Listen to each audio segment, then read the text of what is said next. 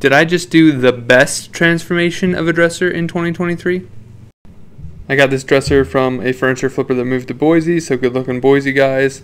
The top was all dinged up, and the bottom had a makeshift base to look like a lane, but that walnut was actually super nice once I oiled it up and sanded it all down. I did the same thing to the drawers. The base was drilled into the drawers so the bottom drawers couldn't actually move, so I took that base off. I painted the bottom two drawers black.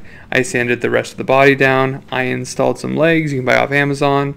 They actually went on super easy. These are some of my favorite legs because they mimic mid-century modern legs. I painted the sides black. I got some gold wallpaper I cut out a pattern into, and then I spray painted over it.